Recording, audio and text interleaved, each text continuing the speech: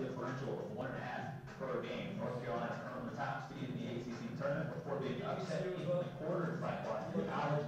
That means they had a 2-week layoff to, well, sit around and probably get angry. A deep run for BC. We'll have to start with Fordham.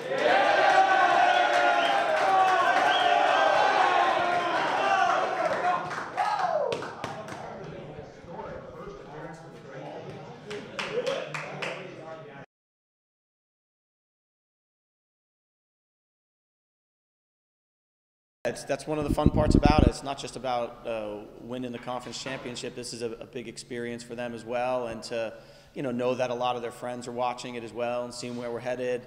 We're excited about the next step, so it's a good day for us. It's just exciting for our guys and for our staff and just for all the people that work hard for our program to be able to keep our season going, play on a national stage, play a team now with BC and the ACC, the top conference in the country. So it'll be a big challenge for us, but I know our guys are really excited, and we'll get a day or two of training in here and try to prepare as best we can for a really good opponent with some really good attacking players, and then we'll get there and give it a go.